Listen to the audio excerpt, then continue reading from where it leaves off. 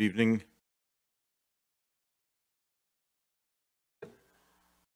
Our second night of the mission for our patronal feast will unfold exactly the same as last night. So, same process, the talk, and then afterwards, adoration with the litany of the Holy Cross and then benediction. Just one announcement. You may have seen the parish email that went out today. The schedule for the week, there's a mistake. We don't have adoration and Mass on Friday. Already the parish mission this week, so yesterday, today, tomorrow at 7 p.m. will be the Mass for the patronal feast. There's no adoration or Mass on Friday. That was a mistake in the bulletin. So then we'll begin this evening. Please stand. We'll begin with a reading from the Gospel. The Lord be with you. With your spirit. A reading from the Holy Gospel according to Matthew. Glory to you, O Lord. Now, when Jesus came into the district of Caesarea Philippi, he asked his disciples, "Who do men say that the Son of Man is?" And they said, "Some say John the Baptist, others say Elijah, and others Jeremiah or one of the prophets." He said to them, "But who do you say that I am?" Simon Peter replied, "You are the Christ, the Son of the living God." And Jesus answered him, "Blessed are you, Simon Bar-Jonah, for flesh and blood has not revealed this to you, but my Father who is in heaven." The Gospel of the Lord. Praise to you, Lord Jesus Christ.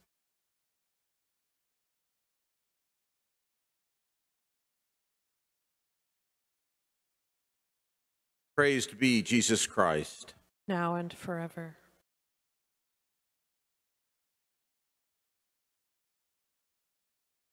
Our mission theme, Jesus the Christ and the Cross,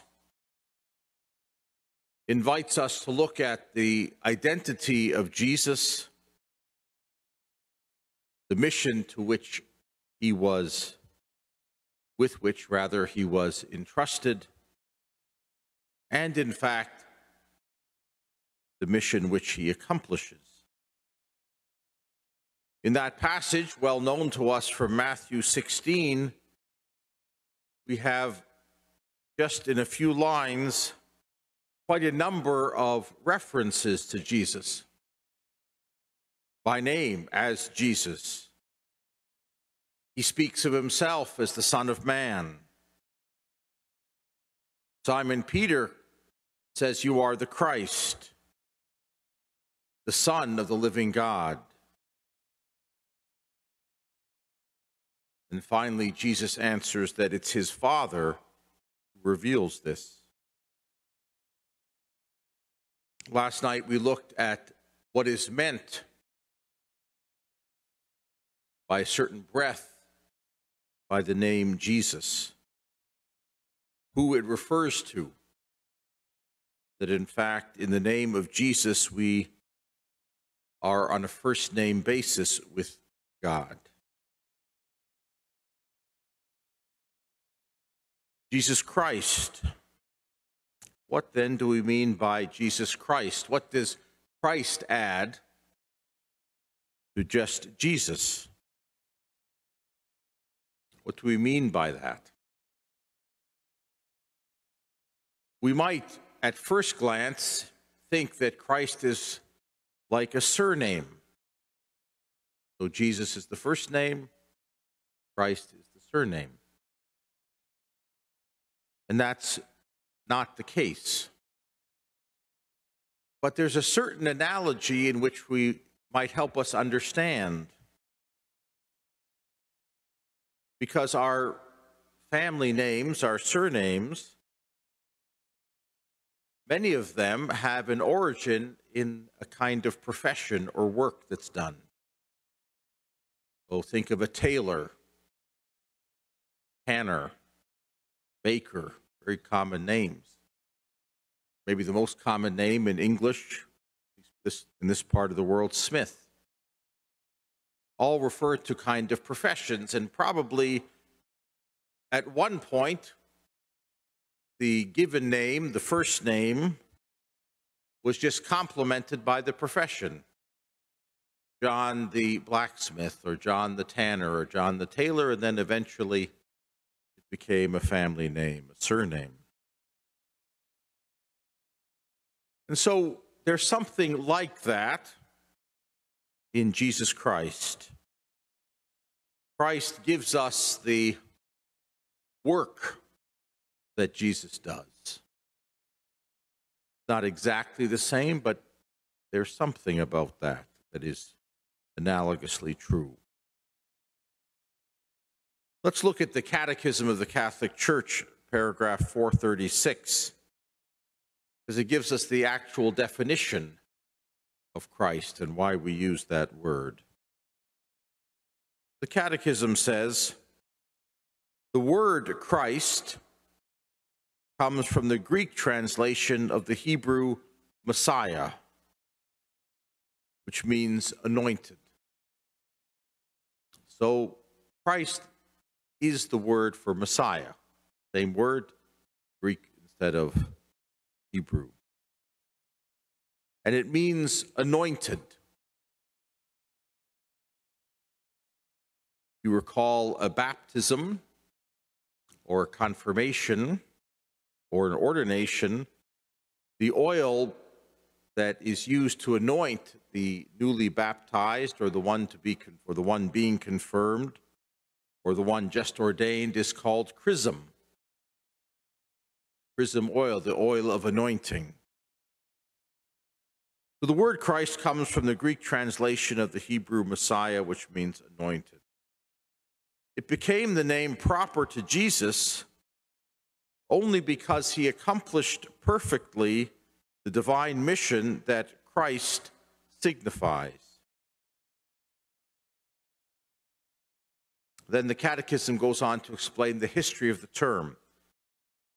In effect, in Israel, those consecrated to God for a mission that he gave were anointed in his name. This was the case for kings, for priests, and in rare instances for prophets. So there's a history throughout the Old Testament that those who had special missions were anointed with oil for those missions. And anointed mostly kings and priests. Catechism continues. This had to be the case all the more so for the Messiah, whom God would send to inaugurate his kingdom definitively. It was necessary that the Messiah be anointed by the Spirit of the Lord at once as king and priest and also as prophet.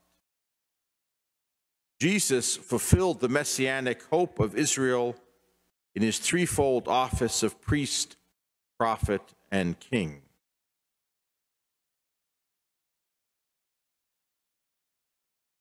So Jesus Christ says something about who Jesus is. We looked at that in some detail last night. Jesus is that person, the divine person who has a human nature and a divine nature. And Christ is the mission. Jesus Christ, we speak about the identity and the mission. We have to be careful. We're not dividing Jesus against himself, much less saying that there's a Jesus who is human and then a divine Jesus who has a mission. No, none of that. Jesus is one person, divine person, the eternal Son of the Father, who has a divine nature and a human nature. We looked at last night in the mystery of the Incarnation. But this person has a mission. And to fulfill that mission, the mission of the Messiah, he's anointed. So there's not two subjects, one subject, Jesus Christ. But when we say Jesus Christ, we speak of a person and a mission. This was foreshadowed in the Old Testament by priests and kings, especially who had missions and therefore were consecrated and anointed for that mission. We saw that very dramatically in May at the coronation of King Charles III. The key moment, he was anointed with holy oil. The choir sang, Zadok the priest and Nathan the prophet anointed Solomon king. The words of the anointing of King Solomon applied.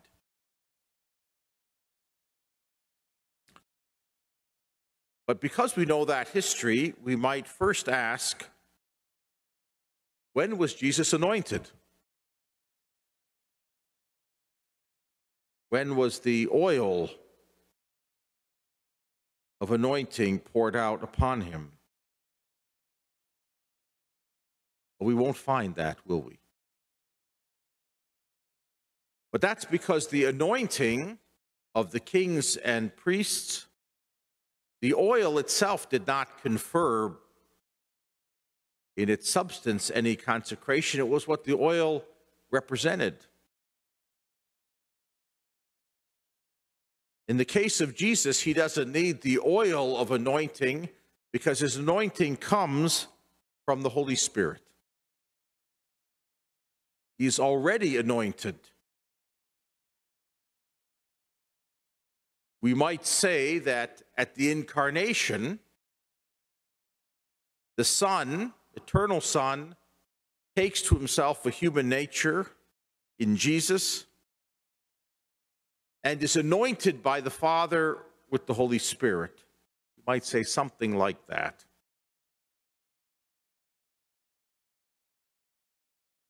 And so Jesus is anointed from the first moment of his existence by the Holy Spirit.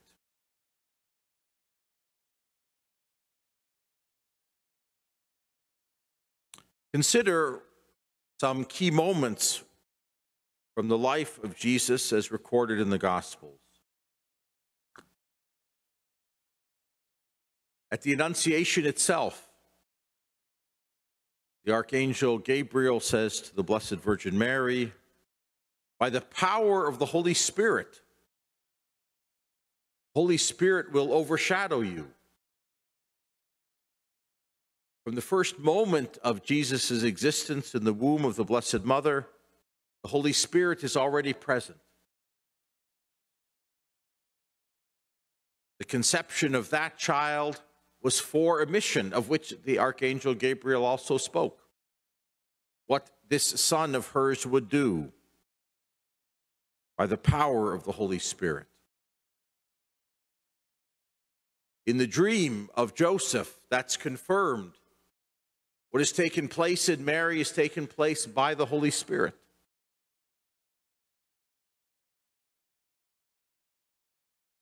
When the child is born in Bethlehem, the angels proclaim to the shepherds, for to you is born this day in the city of David a Savior, who is Christ the Lord. Very interesting. They don't say there in Bethlehem is born Jesus. They use other titles, the Savior. That's the mission. And who is going to complete the mission? The Anointed One, the Messiah. And who exactly is this Anointed One or the Messiah? God himself, the Lord. So Jesus is introduced to the world, we might say, the name of his title, his mission, Christ, the Messiah, the Anointed. And then look at the public life of Jesus, where the mission is accomplished, where he begins to preach the kingdom, to teach and to heal, and eventually to go to the cross and to offer his life for our redemption. But the beginning of the public life is all about the anointing by the Spirit. We mustn't think that God sends his Son into the world, the Son does his work, the Son returns to the Father, and only then does the Spirit come. It's easy enough to think that way because we think in terms of the resurrection, the ascension, and then Pentecost. And Jesus says, when I return to the Father, I will send my Holy Spirit, which he does at Pentecost. But the Spirit has already been present in the mission of the Lord Jesus. And so at the beginning of the public life of Jesus, the baptism, the Jordan by John the Baptist, the heavens open and the Spirit descends on him in the form of a dove. It's a kind of anointing in the same way we anoint children after they're baptized. And then we're told mysteriously, the Spirit drives Jesus out into the wilderness, where for 40 days and 40 nights he fasts in preparation for his public mission. And at the end of it, he's tempted by the devil, tempted precisely to avoid his mission, to take a different path. But it's the Spirit who led him out into the desert, drove him out, in fact, the Scripture says.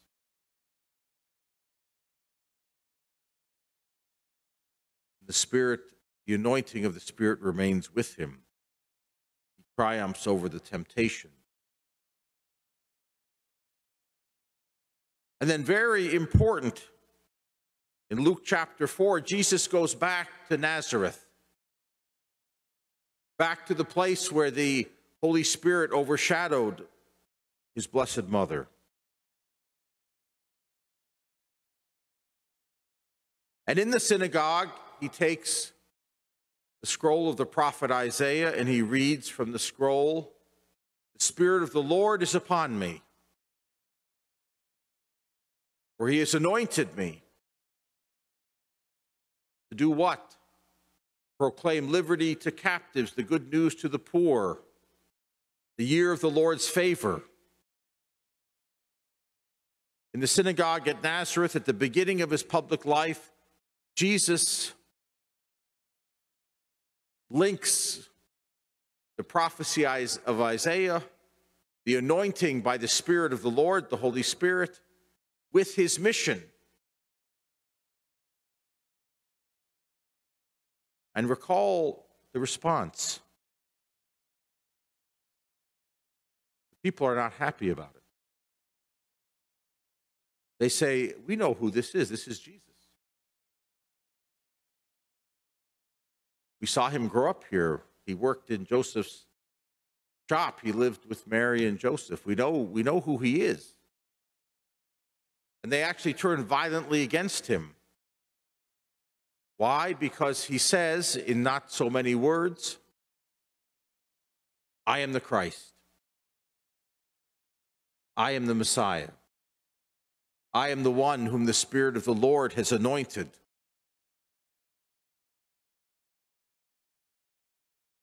And so we see there what happens when we accept Jesus but reject the Christ. That's really what the people of Nazareth did. It's understandable enough because they knew Jesus so well, they thought he couldn't be the Christ. But in fact, he was. He was from the moment of his conception in Nazareth. He was when the angels told the shepherds that this is the Christ who has been born. He declares it by his own authority in the synagogue. The Spirit of the Lord is upon me. He's anointed me to proclaim the good news to the poor, proclaim the year of the Lord's favor. In the baptism and in the temptations and in the synagogue at Nazareth, it is emphasized again and again and again. The Holy Spirit rests on this one. This Jesus is not only Jesus, God and man, but this Jesus is the Messiah, the anointed one, anointed by God for the completion of the mission of redemption and salvation. And so it is that throughout the Gospels, you have different names used for Jesus. Son of Man, Jesus of Nazareth, Lord, Teacher, Rabbi. But at that climactic moment in Matthew 16, when Jesus puts the apostles the question, "Who do you say that I am?" They have been with him now 3 years.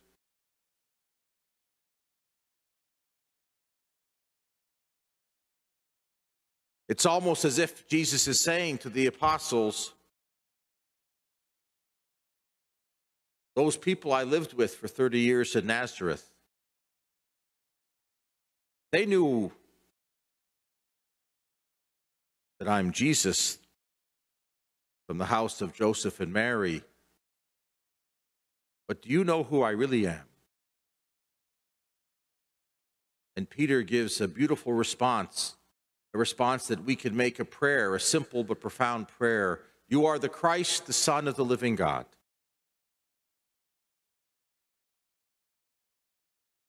And Jesus affirms Peter's confession of faith precisely by telling Peter, this is not something you could have known on your own. My anointing in the Holy Spirit, the fact that I am the Christ, the Messiah, is something that only the Father could have revealed to you. But he did reveal it. And Jesus, having been confessed as Christ by Peter, confirming that confession, promising that upon Peter his church would be built, is then confronted by the very same Peter who rejects the mission of the redemption. God forbid it that you should go to Jerusalem and be crucified. Peter, just after saying you are the Christ, rejects the mission of the Christ. As we know, Jesus rebukes him for that harshly. So Christ is the mission for which Jesus is anointed. Note then that when it comes time for the crucifixion, for Christ crucified, which we will look at tomorrow evening, the title put over the cross, Jesus of Nazareth, King of the Jews.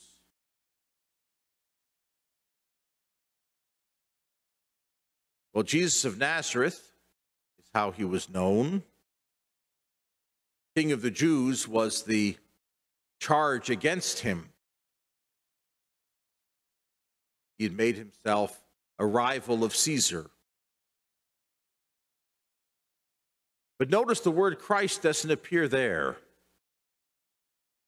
How could it? If they called him the Christ, they certainly could not have crucified him. He was the Messiah, the Holy anointed one of God. If they had recognized him as the Christ, there could not have been a crucifixion. But the mission of the Christ was the redemption on the cross.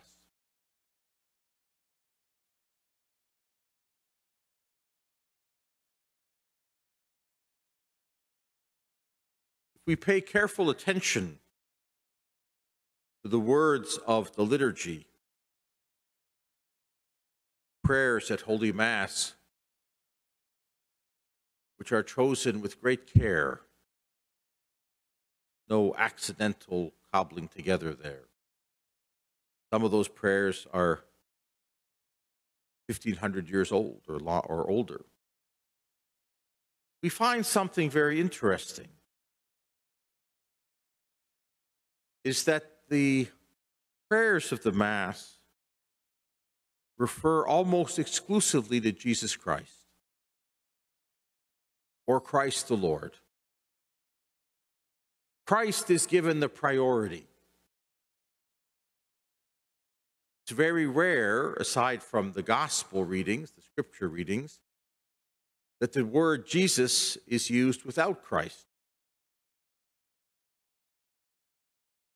Sometimes we find Christ used without Jesus. At Holy Communion, you hear the priest say, the body of Christ. Interesting. We often talk about the Eucharist and say, there's the real presence of Jesus. Absolutely true.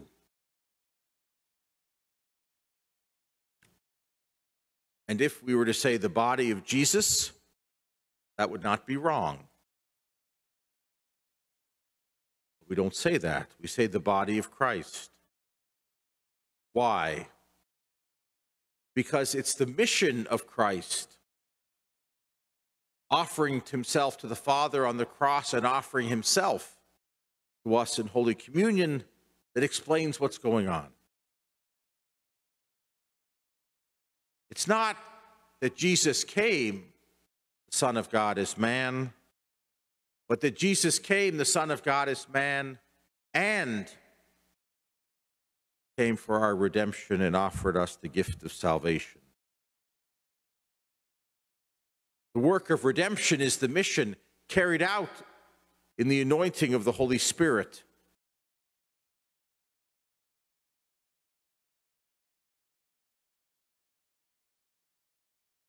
For the body of Christ. Again, not to divide Jesus against the Christ, or to separate Christ from Jesus, not at all. But Christ gives us something in addition, something essential, and might we say even more important. What is more important, Jesus or Christ?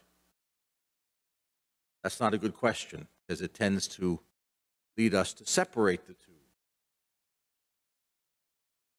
But what we might say is that Christ is more complete because it contains Jesus. The mission doesn't exist separate from the person accomplishing it. We could imagine, for example, a person without a mission. We do it all the time. When we meet someone, we say, what do you do? I've just met you. What's your mission? What's your profession? What is it that you do?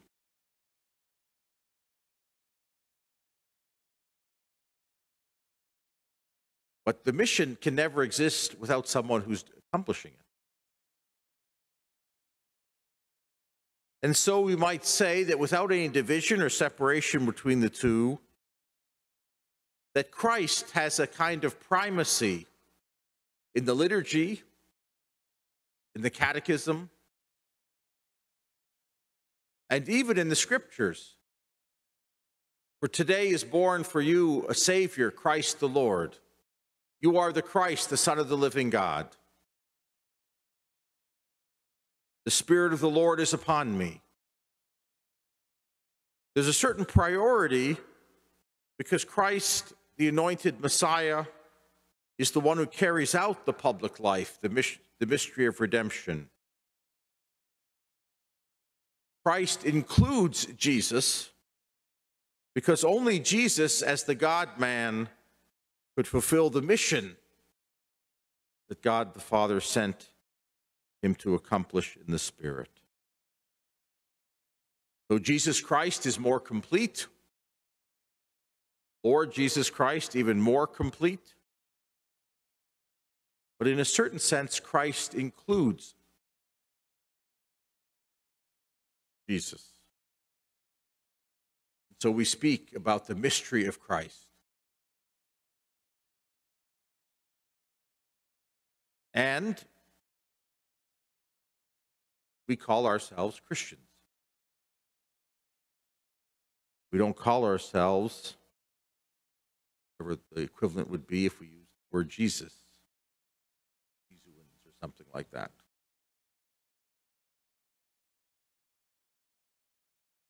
It would not be unusual, like Buddhists or Confucians, to call ourselves after Jesus. But from the earliest days, Christians. Because we want to identify the mission that includes Jesus, that could only have been done by Jesus, but also because we would like to be anointed. We, in fact, are anointed. We desire to share in the mission.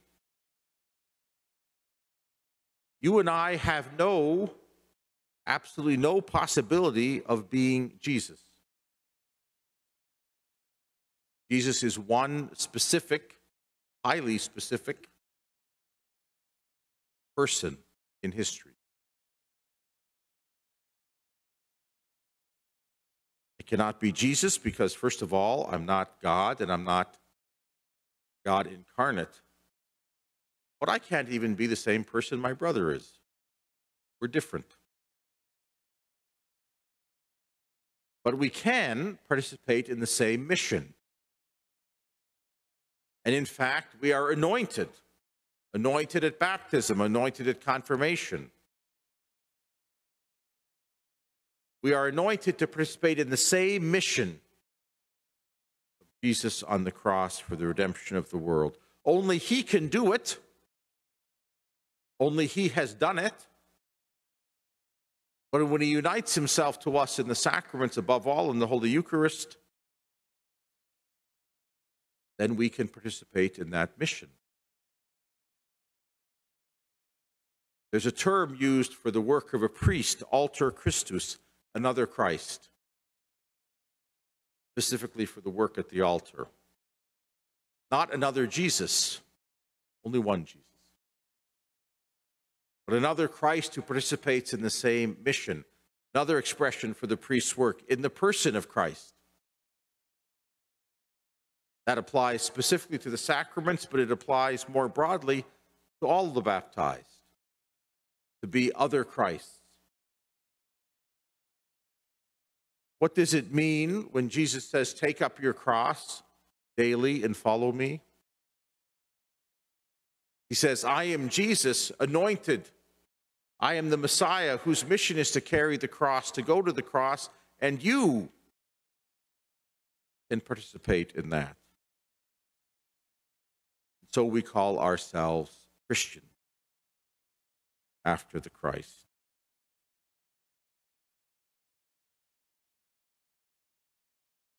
We began last night with St. Paul's letter to the Philippians, 2nd chapter.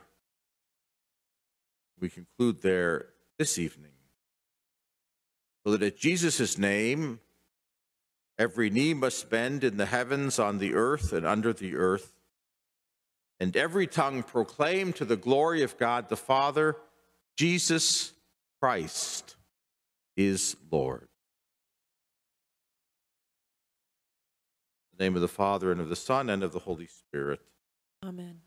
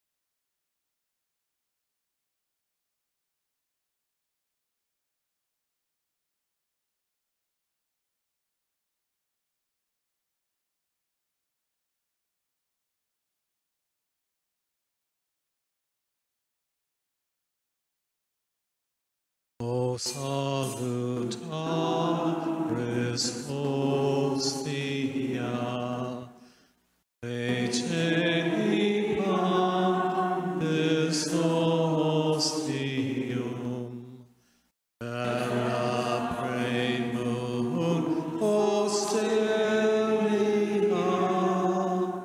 da proberta ad celium, unitrino et animo, sit sanctifita gloria, vivitam sine termino, nobis dona in patria.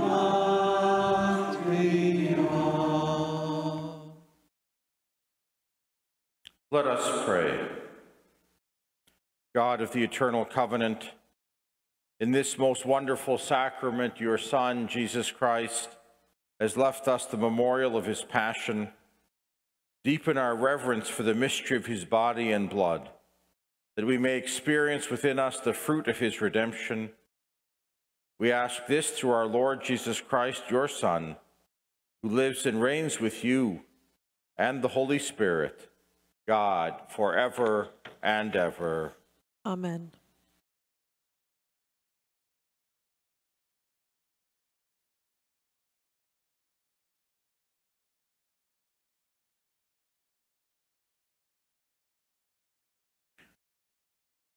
Litany of the Holy Cross. Lord, have mercy. Lord, have mercy. Christ, have mercy. Christ, have mercy. Lord, have mercy. Lord, have mercy. Christ, hear us. Christ, graciously hear us. God, the Father of heaven, Have mercy on us. God, the Son, Redeemer of the world, Have mercy on us. God, the Holy Spirit, our advocate, Have mercy on us. Holy Trinity, one God, Have mercy on us. Holy Cross, where the Lamb of God was offered, Save us, O Holy Cross. hope of Christians, Save us, O Holy Cross. pledge of the resurrection of the dead, Save us, O Holy Cross. shelter of persecuted innocents, Save us, O Holy Cross. guide for the blind, Save us, O Holy Cross. way for those who have gone astray, Save us, O Holy Cross. staff of the lame, Save us, O Holy Cross. consolation of the poor, Save us, O Holy Cross. restraint of the powerful, Save us, O Holy Cross. destruction of the proud, Save us, O Holy Cross. refuge of sinners, Save us, O Holy Cross. trophy of victory over hell, Save us, O Holy Cross. terror of demons, Save us, O Holy Cross. sure guide of youth, Save us, O Holy Cross. succor of the distressed, Save us, O Holy Cross. hope of the hopeless, Save us, O Holy Cross. star of the mariner, Save us, O Holy Cross. harbor of the shipwrecked, Save us, O Holy Cross. rampart of the besieged, Save us, O Holy Cross. father of orphans, Save us, O Holy Cross. defense of widows, Save us, O Holy Cross. counsel of the just, Save us, O Holy Cross. judge of the wicked, Save us, O Holy Cross. rest of the afflicted, Save us, O Holy Cross. safeguard of childhood, Save us, O Holy Cross. strength of manhood, Save us, O Holy Cross. last hope of the aged, Save us, O Holy Cross. light of those who sit in darkness, Save us, O Holy Cross. splendor of kings, Save us, O Holy Cross. civilizer of the world, Save us, O Holy Cross. wisdom of the foolish, Save us, O Holy Cross. liberty of slaves, Save us, O Holy Cross. knowledge of the ignorant, Save us, O Holy Cross. sure rule of life, Save us, O Holy Cross. shield impenetrable, Save us, O Holy Cross. Heralded by prophets, Save us, O Holy Cross. preached by apostles, Save us, O Holy Cross. glory of martyrs, Save us, O Holy Cross. study of hermits, Save us, O Holy Cross. chastity of virgins, Save us, O Holy Cross. joy of priests, Save us, O Holy Cross. foundation of the church, Save us, O Holy Cross. salvation of the world, Save us, O Holy Cross. destruction of idolatry, Save us, O Holy Cross. support of the weak, Save us, O Holy Cross. medicine of the sick, Save us, O Holy Cross. cleansing of the leprous, Save us, O Holy Cross. strength of the paralytic, Save us, O Holy Cross. bread of the hungry, Save us, O Holy Cross. fountain of those who thirst, Save us, O Holy Cross. clothing of the naked. Save us, O Holy Cross. Lamb of God, who takes away the sins of the world. Spare us, O Lord. Lamb of God, who takes away the sins of the world. Hear us, O Lord. Lamb of God, who takes away the sins of the world. Have mercy on us. We adore thee, O Christ, and we bless thee. Because by thy holy cross thou hast redeemed the world. Behold the cross of the Lord. Begone, you evil powers. The Lion of the tribe of Judah, the Root of David, has conquered. Alleluia.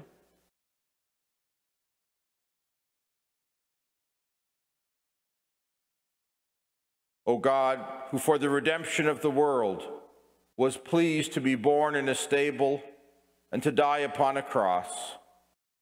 O Lord Jesus Christ, by thy holy sufferings which we, thy unworthy servants, call to mind, by thy holy cross and by thy death, deliver us from the pains of hell, and vouchsafe to conduct us whither thou didst conduct the good thief, who was crucified with thee, who lives and reigns eternally in heaven.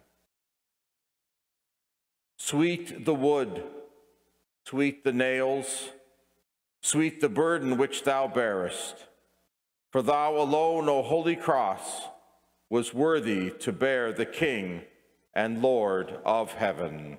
Amen.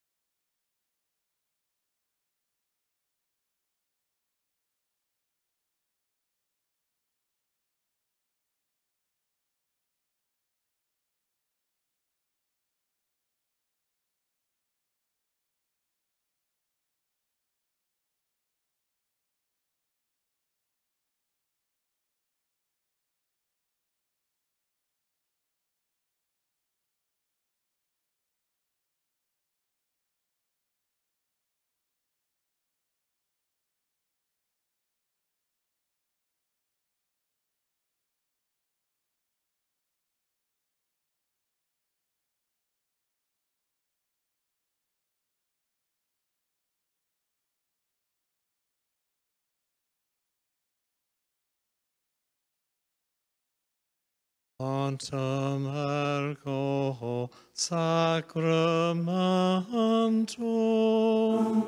benedicere celui et antiquum documentum novo cedat vitui. Praise that fide supplementum sensuum effectui. Genitori, genitoque, lassa jubilatio,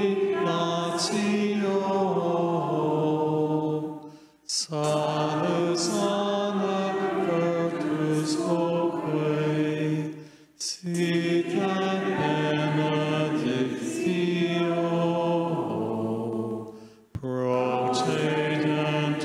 ab utroque, comparsit laudatio.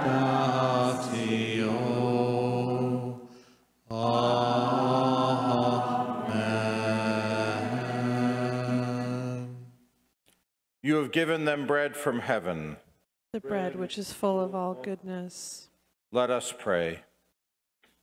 Lord Jesus Christ, you gave us the Eucharist as the memorial of your suffering and death. May our worship of this sacrament of your body and blood help us to experience the salvation you won for us and the peace of the kingdom where you live with the Father and the Holy Spirit, God, forever and ever. Amen.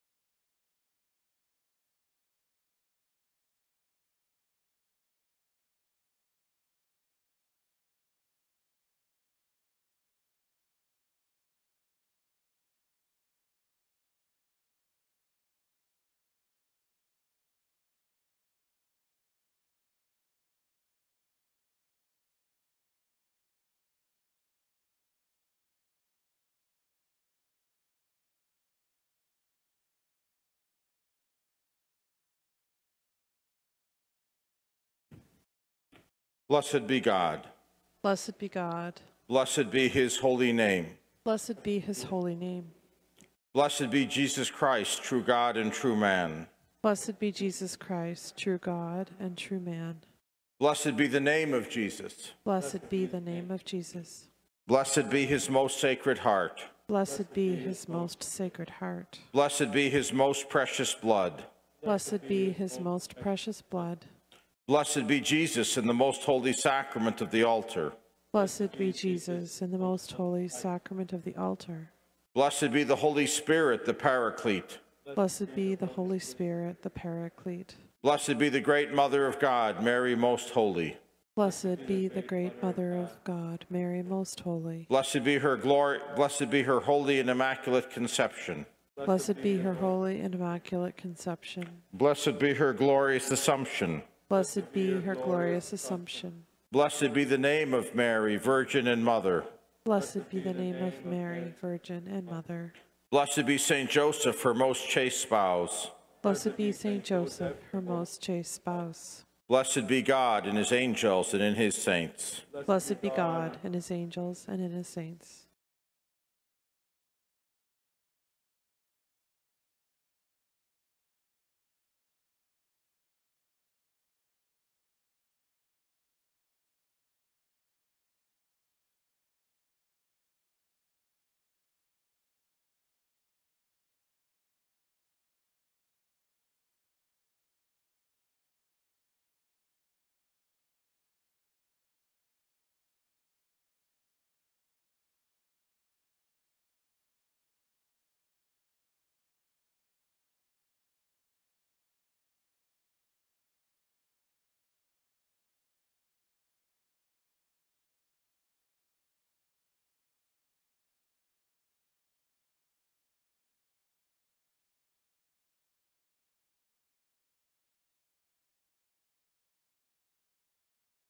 Holy God, we praise your name. Lord of all, we bow before you. All